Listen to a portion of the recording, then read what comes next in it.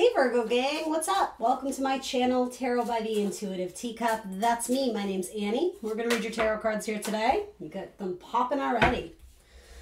Oh yeah, we're definitely going to read this message. Okay. You guys are accountable and responsible for all your own actions and decisions. This is optional advice or guidance, so please only take away what resonates.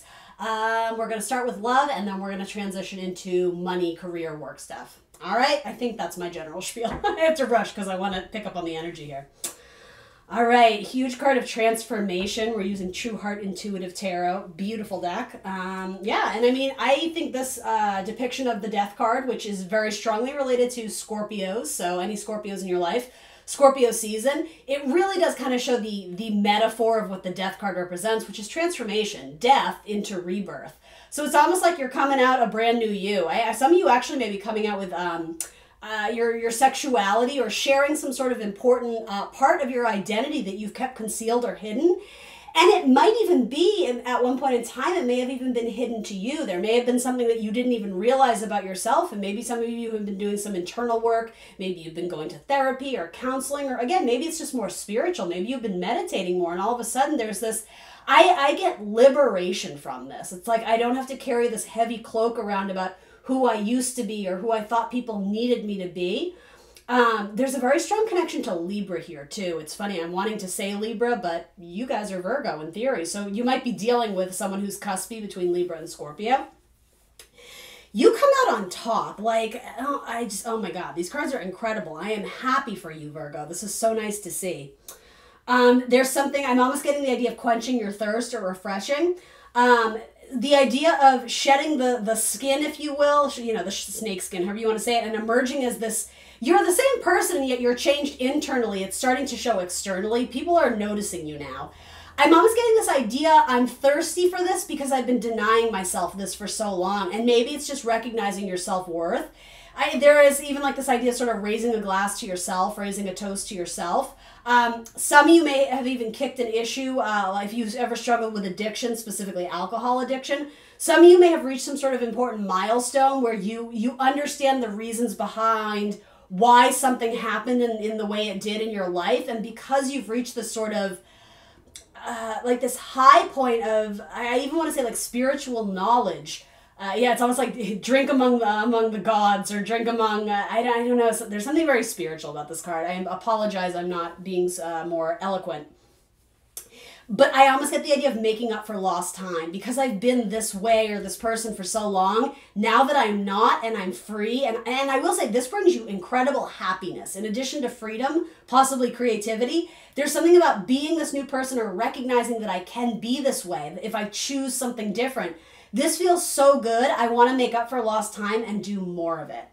And I will say the opposite too. Just make sure that doesn't breed some sort of new addiction, even, you know, if it's addiction to shopping because whatever, you know, you lost weight and now you're loving your body or whatever, or vice versa, right? I'm not saying it has to be a weight issue thing, but do you understand what I mean? Make sure that doesn't breed some sort of new addiction to spending money or the opposite, you know, being too, you know what I mean. So then this goes into the Empress. This is incredible. This is such a good reading. The Empress is Venus energy. So again, queen of her career, but also sort of Mother Earth type energy. Very strongly related to Taurus. And then you also have the King of Earth. So that's what I mean. You're kind of turning heads. People are noticing. I was going to read this as romantic, and I will continue to do so. However, I will say if you are looking for a job, there's something new where you've like revamped your resume, or you've decided, you know, I used to be a teacher, but now, you know what? I want to be a graphic designer. So I'm going to tailor my resume to make me appeal to that type of clientele or whatever. And I'm not saying you have to lie, but even if it comes down to really emphasizing what you want to do versus, you know, the skills you have and you can do them, it's like put at the top of the resume what you want, because you may actually end up manifesting it as that sort of dream career. Or again, being able to study under someone who's already done it. Maybe you won't emerge, you know, as, you know, getting the vice president role, but it's possible, very Virgo message here, it's possible you may end up not interning, because, you know, some of you are not interested in doing that, but getting some sort of position where you can serve while learning from your mentor, and as you acquire that knowledge, you can help to share it with others, right? There's a lot of Libra energy here too. I'm wanting to say something with fashion and we are in Libra season too. something with fashion design or aesthetic, you know, painting, sewing, any type of skilled craft that has a particularly visual aspect to it. That seems to be a really important, predominant message here too. Yeah, you've made peace with the past, right? The Dove, the Ace of Cups, the card of, you know, death, past cycles and endings. You've made peace with something, Virgo, and again, you've emerged as like the butterfly, and whether you feel it now or not, other people are noticing and they're expressing some sort of interest in you. Again, this could be someone wanting to recruit you for their team, or if you're, you know, single and looking, this person would be willing to make a very big offer. The King of Pentacles. Typically, he's my husband card or, you know, head of the household, male or female, right? It doesn't matter per se. I will say, though, if you're not looking to get, you know, involved with someone who's already married or already taken, make sure that you've kicked that habit, or however you want to say it, that you're looking for people who are at your level. Because whether you realize it or not, the Empress is above the King of Discs, or the King of Earth, to avoid confusion. But she's major arcana, right? She's a big, heavy player. She's a heavy hitter in this. So the King of Pentacles, you know, he's completely respectable in his own right, but I almost see this as this person needs to serve you. So you may be becoming more comfortable with asking of others, with delegating, with, again, bringing people on board who you can love and support, but also they need to bring something to the table too. It can't be the reverse, and I feel like for a lot of you, that may be a part of you that you're breaking free from, sort of the shackle of, you know, the idea of, you know, sixth house Virgo type things, the idea of like being the slave to the system or the slave to the partner. There's a nice little role reversal, and it's not to say that you've become sort of some slave driver. You know, the Empress, again, ruled by Venus, she rules with love and justice and fairness and equality, but make sure you're getting that from other people. If some of you are single and looking, it's possible you may attract an earth sign in the coming months, another Virgo, a Taurus, or a Capricorn. This is a especially strong Taurian energy, the Taurus gang out there. Someone may gift you some sort of piece of jewelry, a necklace, a bracelet, a ring, whatever. If you have been with the same person for a long time, this could certainly be proposals. It could even be family planning. Whatever this is, this feels like long-term establishment or further establishment, depending on what your relationship status is, of something that wants to continue to grow into the future.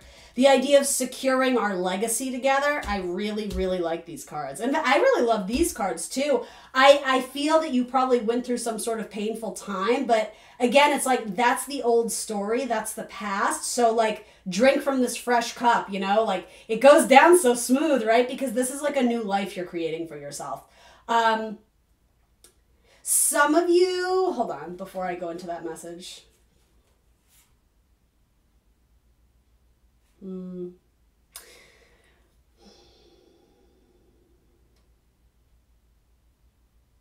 So I hope this message comforts. It's a pretty deep, serious message. So I just, disclaimer, if you're super sensitive, maybe earmuffs on this one.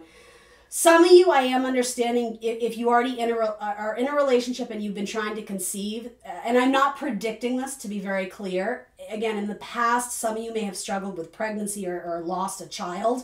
I can only read what the cards are telling me. There's a greater reason why, and again, that's not me saying it, that's like something from the universe. With the Page of Wands, I don't know. I don't know. And I mean, I'm not here to justify it, because obviously that's a very sad situation. But it is coming up in your reading with a lot of hopeful cards. So I don't know if this means that, you know, you can conceive at another date, or something that's going to shift your focus where that doesn't become such a strong desire. I'm not sure what it is, but the universe is confirming to me, like, essentially, like, share the message, because there's more to be revealed here. Or there's, I don't know, potential for something new. So don't get tripped up in the confusion of why us and why me and how could this have happened. I don't mean to be rude or insensitive, but that's almost a waste of the energy. It's sort of about accepting it and moving forward and being very strong, right? And if anything, that might have been an experience that actually bonded you guys together. Or again, it could have put a wedge in the relationship, but I would say even if that was the case, over time you realize that by communicating your feelings, by having emotional conversations and expressions of emotion, it actually made you stronger in the long run. I know this is very specific. It's not for everyone out there, but anyway. Some of you have just gotten a tattoo, or you're going to get a tattoo. I see that. Tell me a little bit more about this. Yeah, it could be another Virgo. What is he shining his lantern on? Or a Cancer?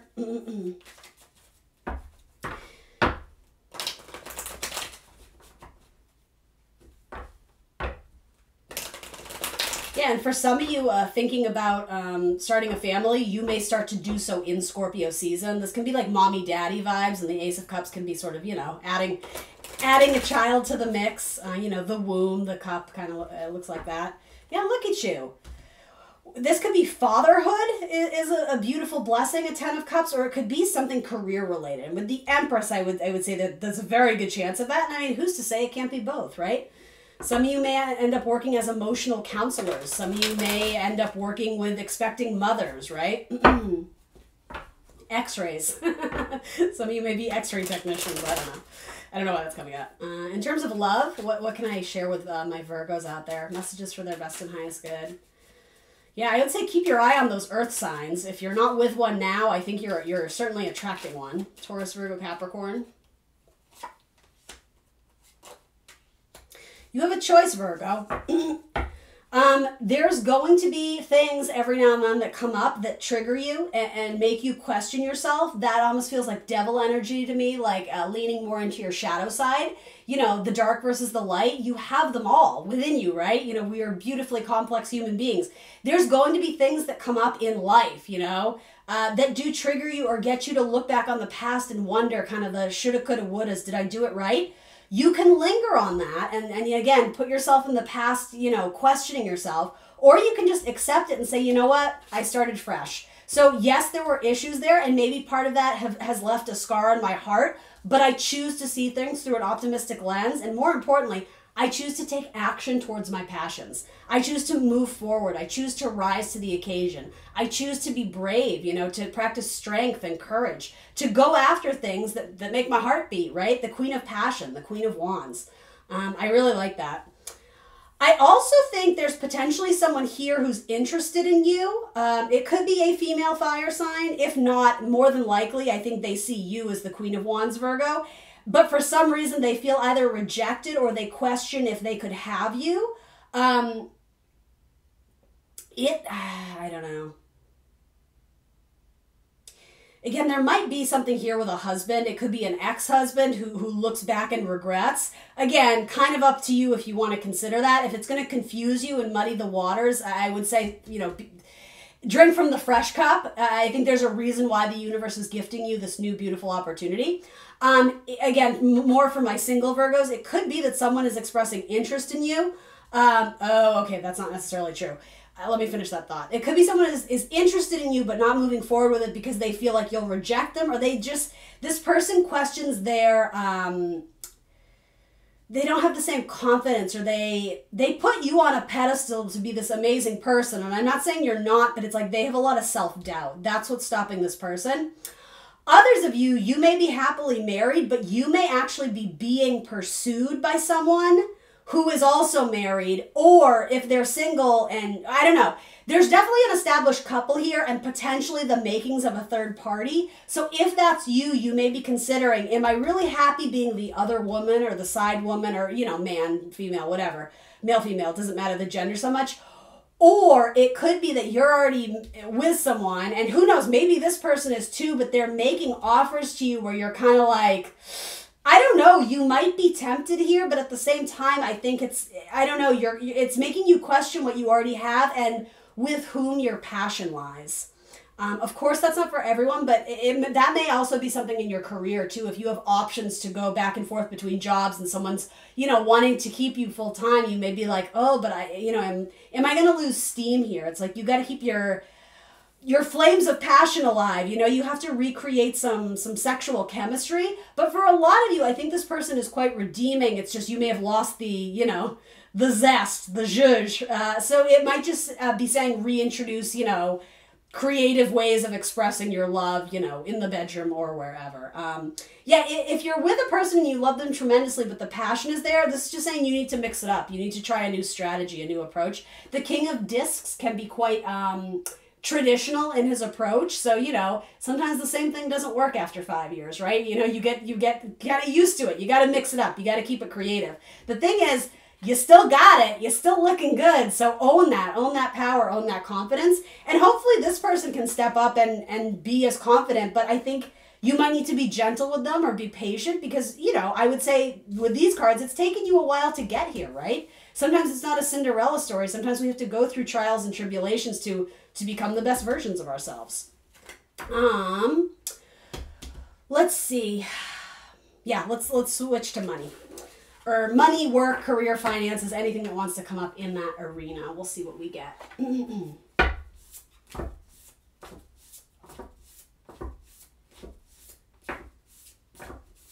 What can I tell Virgo about work life stuff? What's coming up? 6 of Cups. Aww. Aww. This is kind of... Hang with me. I'm going to get it. But my first reaction is, oh, someone's sad. Someone may have quite literally lost a friend, especially an animal. Some of you may have had to put a pet down or something. Or this could be someone in your life who's just going through it. They're really sad. Yeah, this person just can't pull themselves up. It seems like they've encountered a lot of obstacles and struggles. Try as they might to kind of put their best foot forward, their mind always wanders back to the past. And I think this is someone who is feeling like things will just never be as good as they used to be. So therein lies the problem. This person definitely needs to be more optimistic. And you know, if this is you, Virgo, you will have good and bad days. I'm not here to say that you're going to do a 180 overnight, right? Maybe that death card, that transformation, maybe this is, you're in the process, right? You know, healing is a very personal process. Be good to yourself. Be patient with yourself. Cut yourself some slack. And also important to remember, don't feel like you have to do it alone, right? Scorpio is an interpersonal sign. It doesn't do things on its own, right? It's polar opposite Taurus, right? The merging of people, of bodies, of finances, right? You know, sex, right? Sex and death, we lump those together with Scorpio because there's duality there. Anyway, I don't know what this has to do with your money. Some of you may have just gotten a job working at like a clinic or something to do with grievance or consoling people. You may work in any line of therapy or counseling. You know, you might literally be a vet. Something where you sort of have to help people transition. It's a very heavy job. And so even if this isn't your personal loss, you may be going home at the end of the day and questioning if you're strong enough to be in this field. And again, that's very personal. I can't tell you yes or no. You have to feel it in your gut. I would say you have I'm hearing the word innate, an innate strength that you possess, especially if you have strong Scorpio in your chart. Double down on that, Virgo. If you're a Scorpio rising or, you know, I don't know, a Scorpio moon or something like that, you have a unique and innate ability to help people with matters that they do plunge very deep. They trigger us from very deep, probably hurt, wounded places. So don't underestimate your ability. You know, it might be shocking at first. You may feel like a fish out of water. But more or less, if any of this is making sense to you guys, I would say it's almost like this is, in a sense, I'm wanting to say like your soul purpose or part of your, oh, did you hear that? Oh, ding. Oh, I got the chills. Ah, I love it. Okay, thank you, Spirit. That helps me. It's part of your soul's journey to fill this role for someone. And again, maybe it's not even career-wise. For some of you, it absolutely is. It's like you're a healer. You're an intuitive. You might be psychic. You may help people with, you know, tarot cards or astrology or something that, again, it might be a little bit occult-esque. But if it's not, it might just be, you know, grief counseling. And I think part of the message here, it's not that you're doing anything wrong. In fact, I think you're making a significant difference or impact in other people's lives. But it's important to remember that you do need to go home and protect your own energy. So it sounds so insensitive to say, but it's almost like you have to go home and shower and like wash away that energy and hit reset. Because you're right, this job is so deep and so heavy. Something about it could potentially really weigh on your psyche. So you need to develop a healthy, not coping mechanism, but more or less a healthy routine where you detach yourself emotionally, energetically, spiritually from kind of the heaviness of what's going on. Some of you may work with people who are in ICU or something, childhood illness, something like that. What's interesting is some of you may have grown into this role because you experienced something in your own youth that was very difficult. And so it's almost like it's like your superpower. But it isn't that so true that, you know, your superpower is also your, you know, fill in the blank. You guys know what I'm saying. Your weakness, your vulnerability, right? Like most superheroes, right? So there's something incredible that you could potentially do, but I think you're really questioning, am I strong enough to do it? Like at the end of the day, I've given away all my energy and grief and counseling to others. Do I have anything left in my bowl? And that's the key, right? You have to have something left for you at the end of the day. So who is your rock? Who is your person that you rely on? And I will say too, if this has been your career for a long time and you're burnt out, you do need to be really honest and real with yourself about understanding that if this is taking its toll on you mentally, then you owe it to yourself, to your body, to your physical, spiritual, mental health, to take a break, or again, to reassess how you can do this in a way where you don't feel depleted at the end of the day. I almost see this as like an energy charge, this little rainbow. Maybe some of you do crystal work or cleanse your energy with crystals or whatever that is for you. Because this could be a potentially... more than delicate. What is a good word for it? Beyond exhausting. I don't even have the right word to describe it right now. I apologize, but there's heaviness looming in some sort of career that you're either considering or you're currently in. So again, you have to be real with yourself, because at the end of the day, your body is your temple. So first and foremost, you've got to take care of yourself. And so if you're in a job that's challenging your own health in any way, again, we have to like restructure it, because that can't go on much longer. Nine of Swords says we're kind of at our peak anxiety, so we have to sort of break this down and reassess, reanalyze. Gemini, right? The duality of our thoughts, what we actually need versus what we want, and again, what's healthy for us.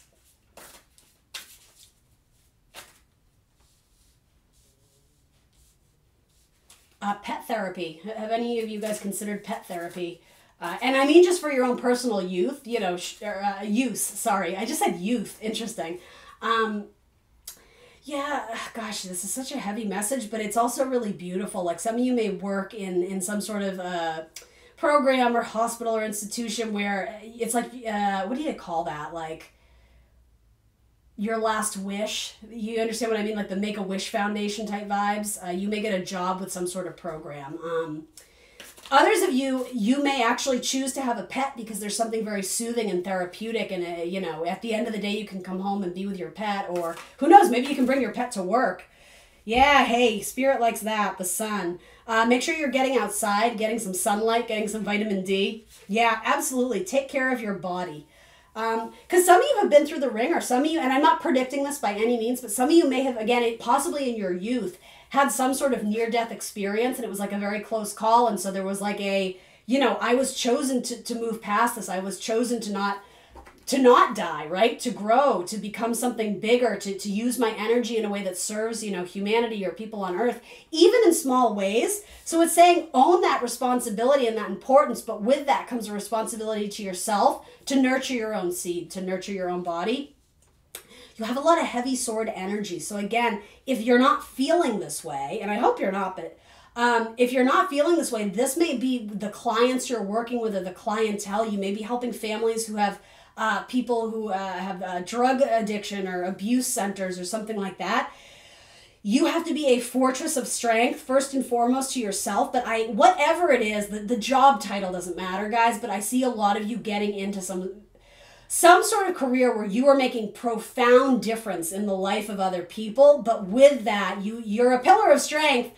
But I think there's something about needing to reground your energy so you can separate work life from personal life. Because really, it doesn't need to be all one and the same, and shouldn't. I will say that. There may be a crossover of boundaries here, and I think, you know, very Virgo-esque, right? You know, the lines and the order and the data. You need to have a very separate... I don't know, there needs to be separation from what's currently going on, because otherwise it's going to blend together and it's just not healthy. I wish I could tell you more about money, but this is the message that kind of came out. Am I allowed to know anything else here? Helping people cross over or transition into something else. You may be working with teens who are... what is a good way, like transitioning genders or something about, especially something with children, with the Sun and the Six of Cups. It could indicate something from the past, but with the Sun, it's a very beautiful card. It's typically growth from the past. Growth issues, or, yeah, I don't know what that is.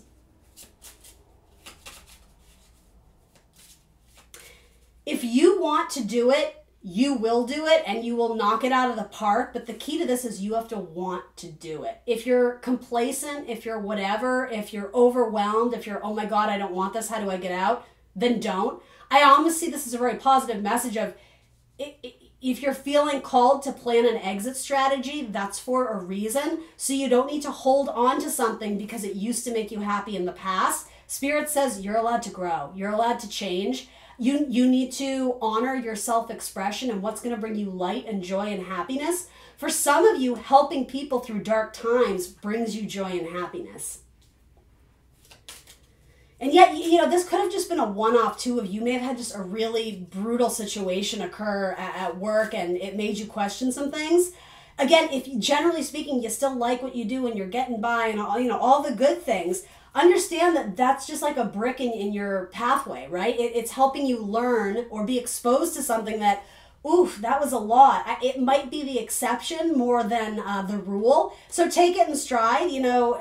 Again, I mean, these are very personal messages, but anyway, one on this Ten of Swords. Some of you need to take flight. Some of you may end up, I don't know, taking a long distance trip or something. I don't know if you're traveling for work or doing something with, I don't know, like airline transportation. I don't know what that is. Something to do with airplanes or flight.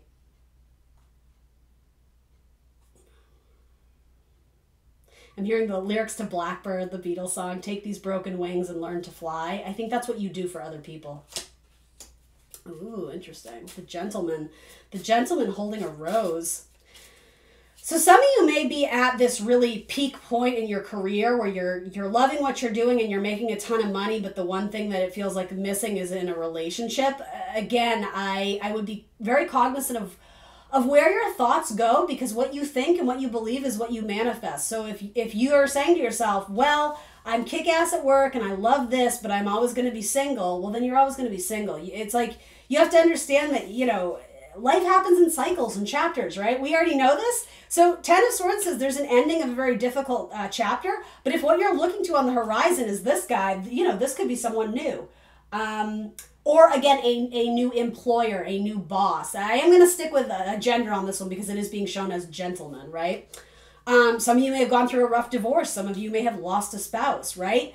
You know, life is not always sunshine and roses. It comes with heavy moments, but if anything, this is telling me that you are equipped to deal with this heavier energy. It might not be your joy and your delight, but again, it's almost like there's a divine order. There's divine reason to this, even though you may not sometimes understand it, but meditate on it. See if you can deconstruct and understand these thoughts that are going on in your head.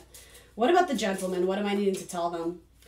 If you're some of you may end up dating someone, especially if you're a nurse.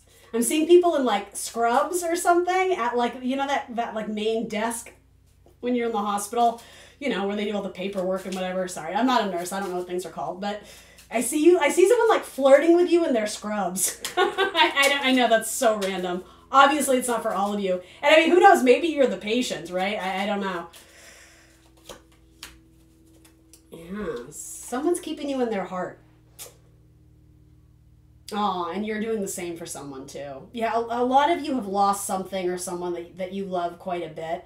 Yeah, I think the universe is just trying to let you know, like, things are going to get better. It's not all doom and gloom, even though it may feel like it.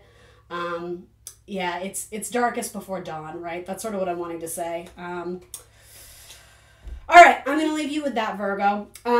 Please remember to like the video, subscribe to my channel if you haven't already, share with your friends. And if you want to book a personal reading, hit me up on my email, or you can purchase via Etsy as well. Other than that, thanks for joining me today. Bye, Virgo gang.